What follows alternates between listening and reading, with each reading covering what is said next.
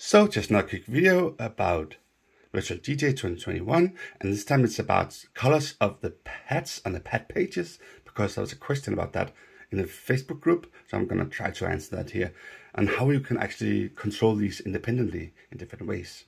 So as you can see down here, I have my old reload body, which has RGB pads, so they can turn on into all kinds of colors, right?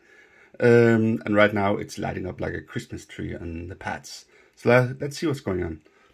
So I go up to Virtual DJ, and you can see I have a pad page here, the custom one, so I'm not ruining anything. And it says echo on all 4 pads, and that's because all 4 pads does exactly the same in this little demonstration. So if I go into the edit mode up top here, and go over here, and go through the 4 top pads,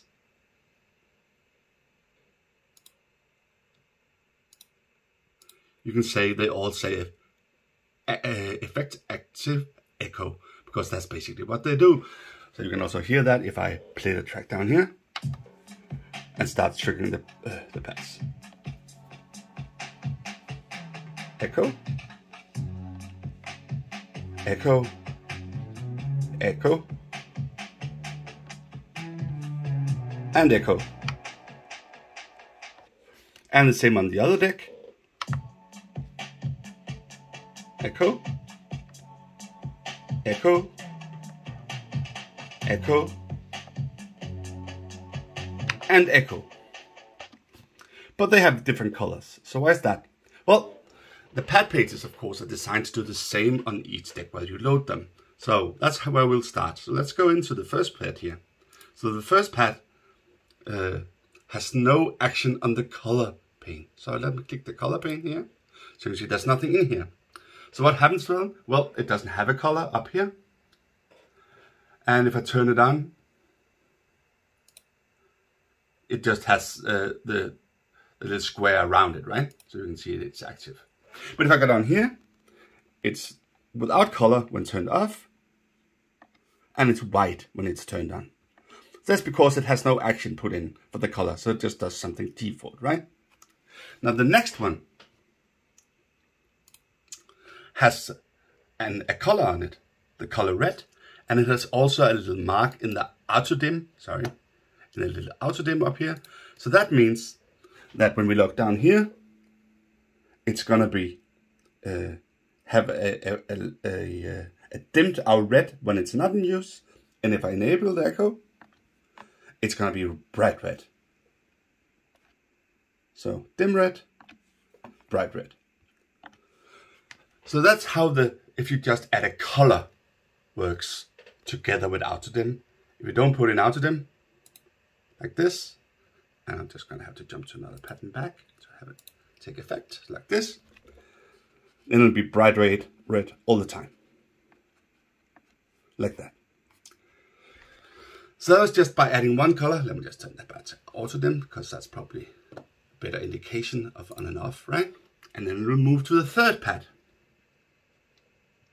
Here, sorry, and look at the script for that one. Well, that actually have a little question mark in it, which means that it's actually querying something. So it has the exact same script as the push action, which is effect active echo, and it has the question mark to question that. And so if that's actually on, which means that echo is on, then you should set the color red, and if it's off, then you should set the color green. And that's exactly what happens if I look down here. So right now it's green. So when I turn on the echo, we can listen to it also. So the echo is on, then it turns red and back to green, and I turn it off. So that's how you can actually control 2 different colors when on and off, instead of just dimming one, same color, dimming it when it's off, or not having a color at all, of course, like the first one, which makes it white when on, at least on this controller. And then there's the fourth one. That's maybe the most interesting one, because that's currently green, and if I turn on the echo, it's gonna be red. And on the other deck, it's currently blue, and if I turn it on, it's yellow. So that's a little bit crazy, because that's not the same on each side, right? It's different on the 2 decks. off, on, off, on. So how do we do that? Well, that's actually the part that the pad page is not really meant for, because they're meant for doing the same thing on the deck, whatever deck you load it on, right? But you can get around that again with scripting.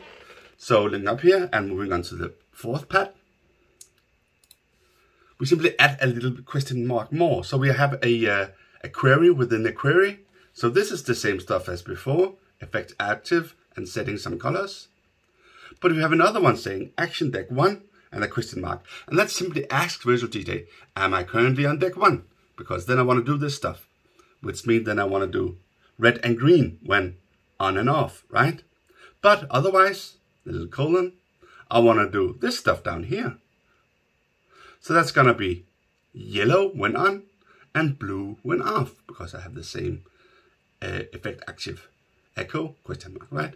So that's actually a way that you can turn the pads into having different colors on different decks. So that's pretty cool if you want to do that. So again, if I go down here, so we can see it happening, press play. This red echo on, it's yellow. And when it's off, it's blue. On, off. And the other deck, play. Off, it's green. On, it's red.